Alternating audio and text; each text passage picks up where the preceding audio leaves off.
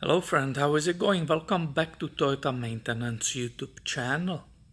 And in this video it will be kind of storytelling, a lot of storytelling, not so much of repairs visible.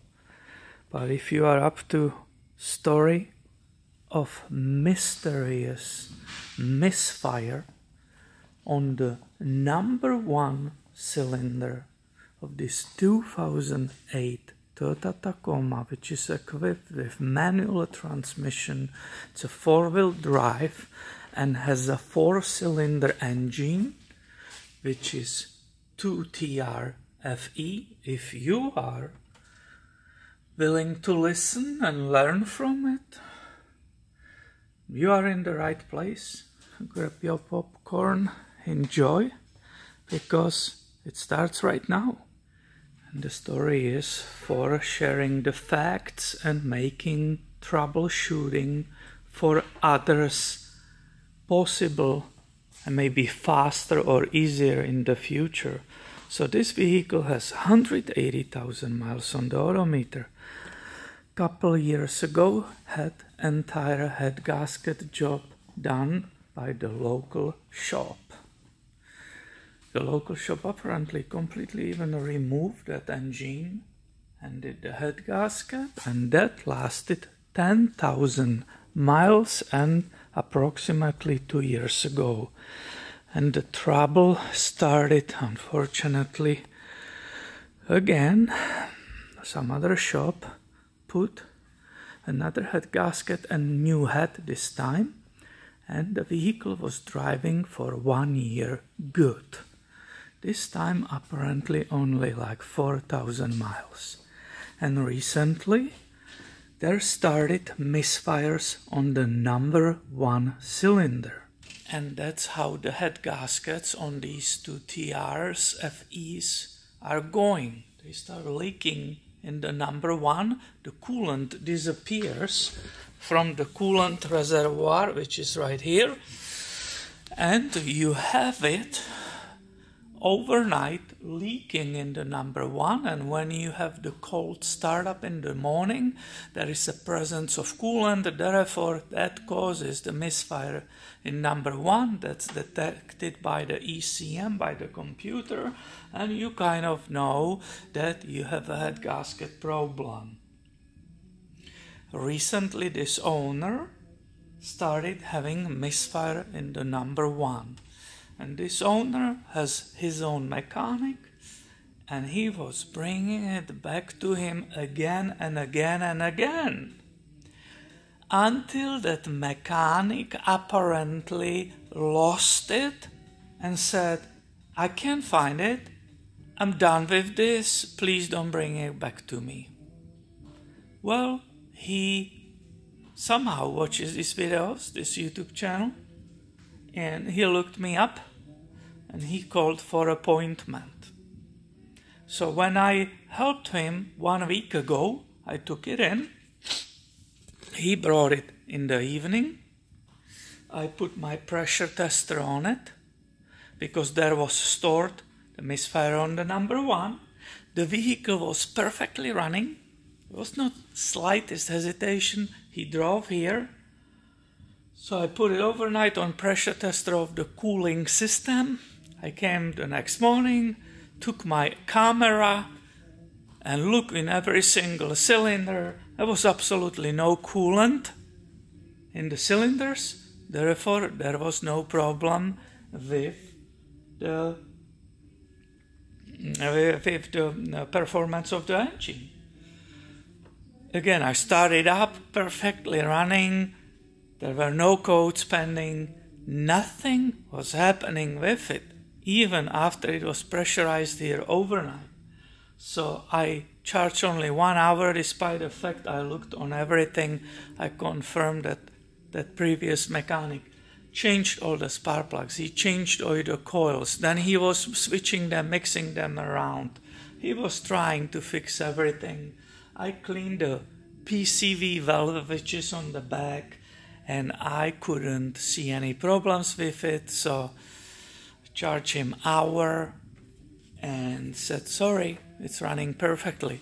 However, if it ever comes back, please, I'm willing to find out what's wrong with it. He called in like 4 or 5 days. He said, yep, the check engine light is back. I want to make an appointment. Yesterday he called and he said, hey, it even got worse.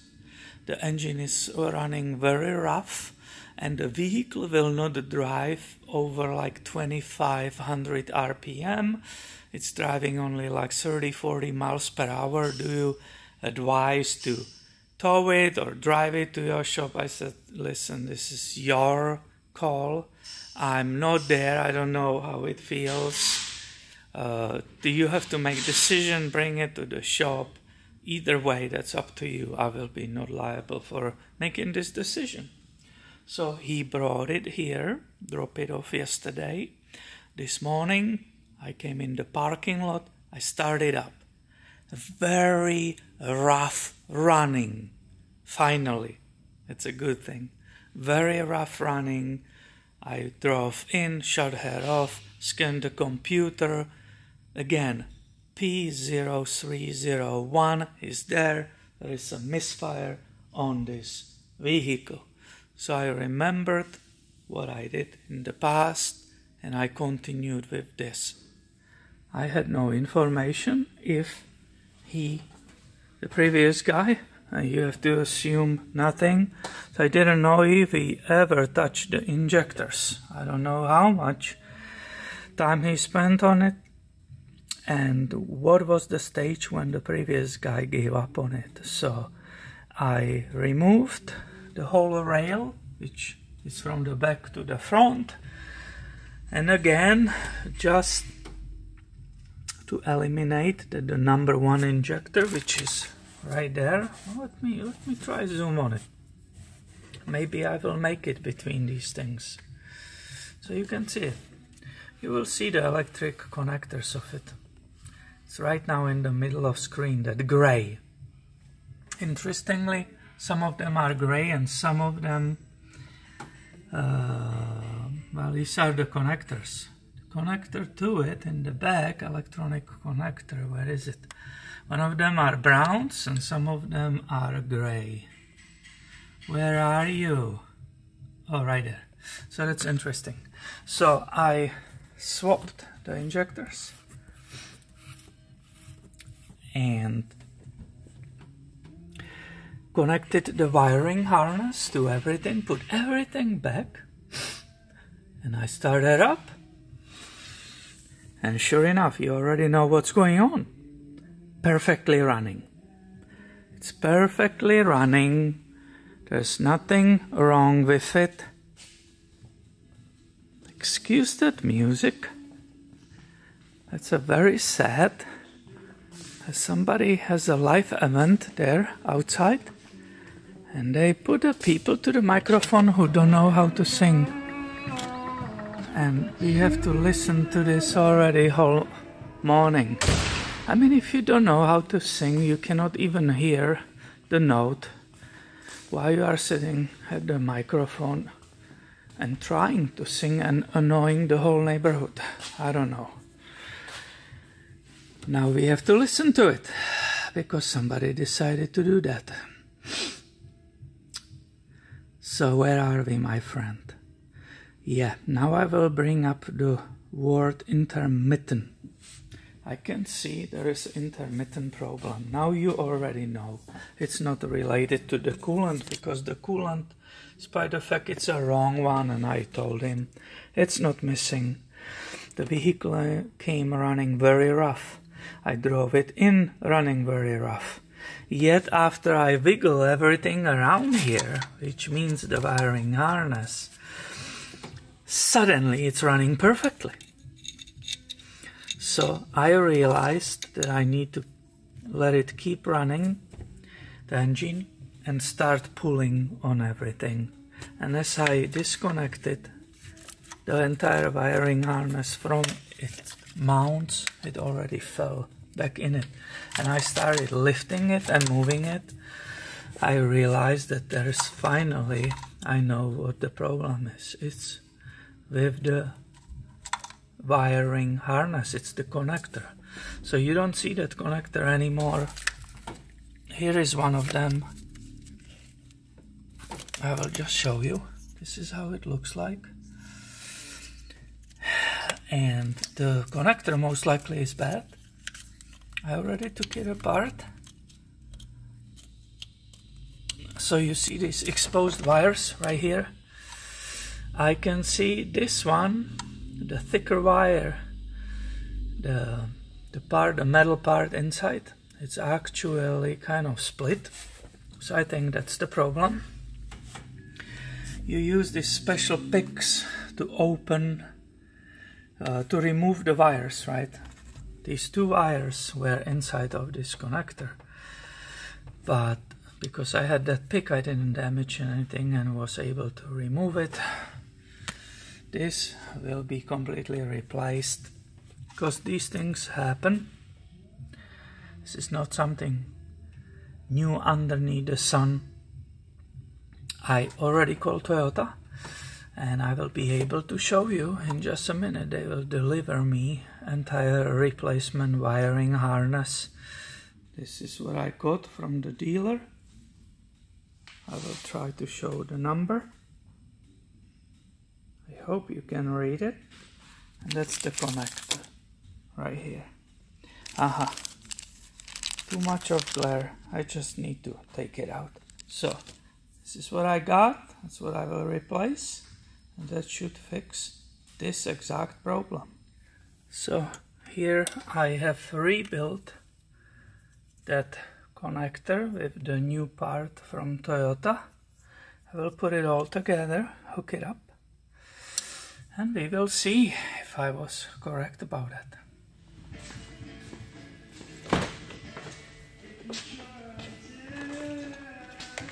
Unbelievable.